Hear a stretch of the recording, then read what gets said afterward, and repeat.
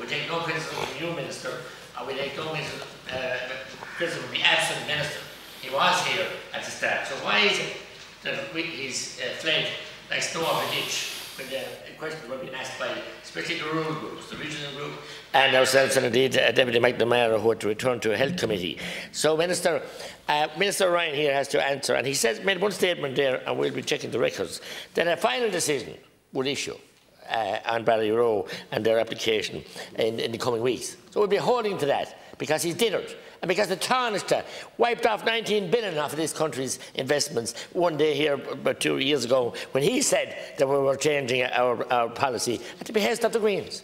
The problem here is that Micheál Martin, in his grovelling attempt to get into power, hitched his wagon up to the Greens, and he doesn't want to unhitch it now, but it must be unhitched, and the hames was taken off with the hames put back where it should be on him, because he's made a total hames of it, and you're one of his backbenchers or one of his junior ministers now as well. I don't think you've even any responsibility in the industry portfolio, so they put you in here. But Carwin talk to Ella. Why are they? Are they all ploughing? When you want to stop ploughing and you tell us it's patent nonsense. Every kind of a situation that comes up with you is a situation of stopping people, persecute the people, and you talk about the profits and the troubles that we have now on the back of COVID, when the hardship and the penury you put people through, and the fear you put people through, and the fear you still have people on. We're not climate change deniers in here, not one of us. We understand nature, and we are very proud supporters, and our farming communities and rural communities are of the flora and fauna, and indeed we understand that we must change, and we will change, and no better people to change when we are ready. But you won't untackle or loosen up the tackling on the horse before you go to the creamery with the milk. If you do, you'll have milk spilt on the ground. But you have milk spilt everywhere. And you'd have blood spilt, because you're driving people to distraction.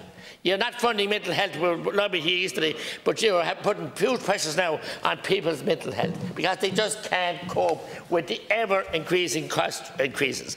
We can't interfere here. We can't interfere there. The people own 95% of ESB. And I salute the ESB outdoor staff and indoor staff that I deal with in outages. They're very effective and they're very good. But the pure gouging that they're taking off of people now, and they're making 590 million profit in the first 6 months of this year, in the teeth of this awful, horrendous upward spiral of prices, is just sickening. And for the CRU to come out yesterday, another quanga with a brass plate on the wall, and say that they couldn't do anything about it, that is why the people are so sick of you. And so tired of you, a weary, cobbled together mixed match of licorice all sorts of a government. But the sweets are turning sour, and it'll be all, it won't be any licorice in them when this is finished, because when you meet the people, they're waiting for you, the long grass. They might have the lights to see you, but they'll have enough batteries so to see you coming in. You might have head torches on you from some kind of solar power. If you go near them at all, I don't believe you will. Because take the country here in our economy, from hotels to catering, to, as I said, butchers, abattoirs, you name it, agriculture, all of it, and indeed leisure centres, our schools, Neenry, childcare, national schools, secondary schools, third level. How are they going to pay the bills? You know they're not. And they couldn't possibly pay them. And you tell them, well, a few minutes ago, don't anyone panic, don't anyone worry, we'll all be okay. We will. Leave horse and you get grass. I say more than knowing your chucky cheat and look after our people, but you have abandoned that a long time ago. Why? We also have, as I said, the leisure centres, we have also every facet of business, industry, the hauliers, you name it. And I was in the Super Valley shop recently, and the bill April 12 months ago was €6,080. The bill last April, this April past 2022, was 18,000. Ever before these mad increases you're talking about now. How is that sustainable? They employ 36 people. There are competitors down the road, some of the German, our friends in supermarkets, people support them too, I won't name which one. 10 staff, triple the income, and so they can manage. So we have served our global masters. And you've served them too as Minister of State for European Affairs. But Taoiseach Martin has served our global masters. No matter what happens to the people, he's planning a big job, an after career, when he's run out of politics here, obviously in some part of Europe or beyond. But the sooner the better. Get him away from us here. Because no one will ever think that anyone will betray our people like he done. When you think of De Valera, you think of Lemass, you think of Charlie Hoy, you think of Bertie Hedden, who you're afraid to talk about now and you know what you're doing, a distraction. Think of Albert Winans. The enthusiasm and the way he supported business and our small farmers, our small people, and you were just serving the global masses of Europe. That's all you want to do. As far as I'm concerned, the reality is there are three real causes of the state of the energy crisis that's here today. And Everhane is a complete underinvestment in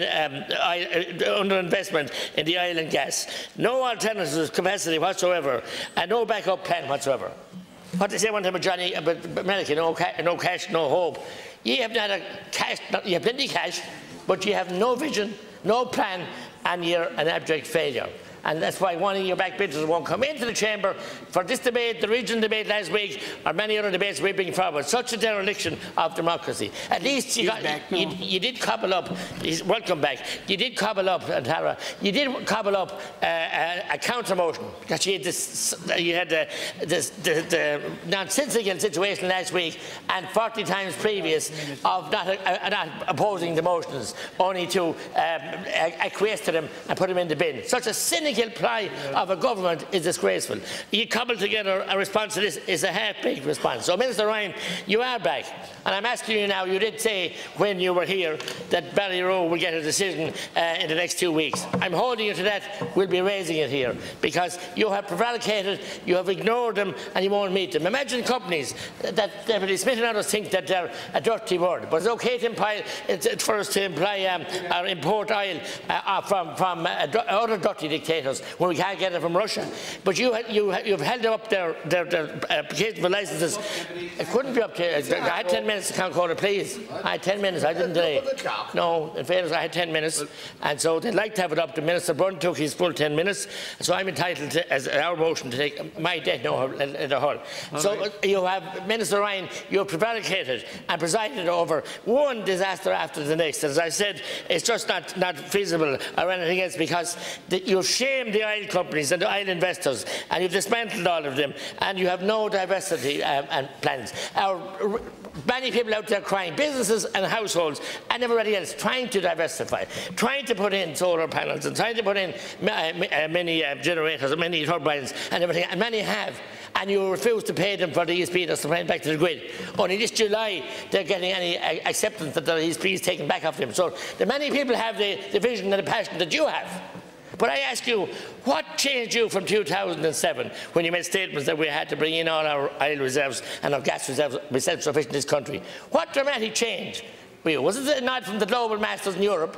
I know Green Party policies are there, but I served with you in 2007 to 2011 when you were banished from this country, and the Taoiseach man should have known what happened in that Fianna Fáil Green government, but he doesn't care, as I said. Power at any cost for him, and no power for the people, no current for the people, no heat, no warmth.